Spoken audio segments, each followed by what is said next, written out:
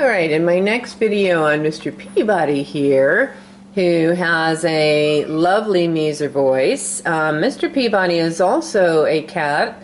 He just did a, yeah, you do have a lovely voice. Just did a video on Gus, and they're similar in personalities. Much more people-oriented than they are cat-oriented. Can tolerate another cat, don't want a cat that's going to bother them. Just want, you know, a person or two people or three people.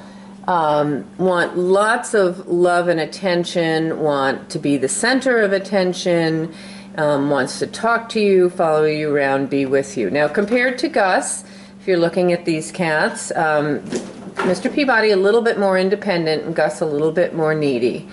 What else can I tell you? Great in all his habits, loves wet food, prefers wet food to dry food, actually travels very well, but noisy once he's at the destination, kind of waiting for whatever to happen. Was very well behaved at the vet, no concerns at all health-wise, and he's ready to go too. So let's get this guy a home.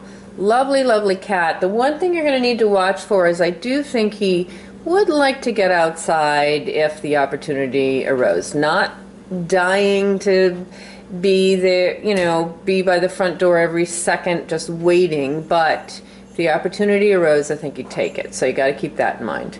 Great guy, right?